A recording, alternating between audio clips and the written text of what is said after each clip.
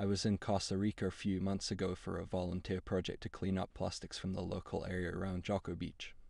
I stayed in the Pantaleona resort as a worker, since they have a contract with the volunteer program, and on the first night when we all went to our dorms to sleep, roughly 30 minutes into our sleep, there was a near-splitting shriek outside of the dorm that was so loud it made the whole house rumble.